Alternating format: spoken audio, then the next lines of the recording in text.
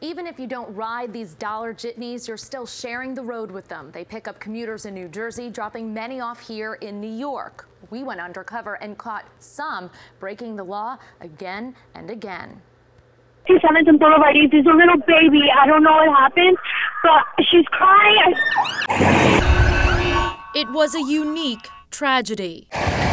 A crash that killed someone so young and impacted so many. It only takes a second for something to happen. That's the second that changed my entire life.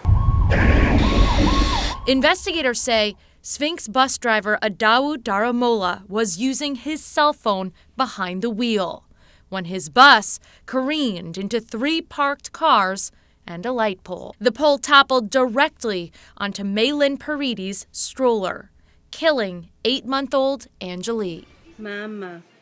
My daughter would have been 3 this year. We witnessed jitney drivers speeding, passing, and using their cell phones behind the wheel. We watched this driver take or make 9 calls while we rode on board. Another looks down repeatedly at her iPhone, while this driver took her eyes off the road to do the same. Some of these jitneys have been federally cited almost 100 times in just the last 2 years for infractions like driving without a proper license, while fatigued or intoxicated.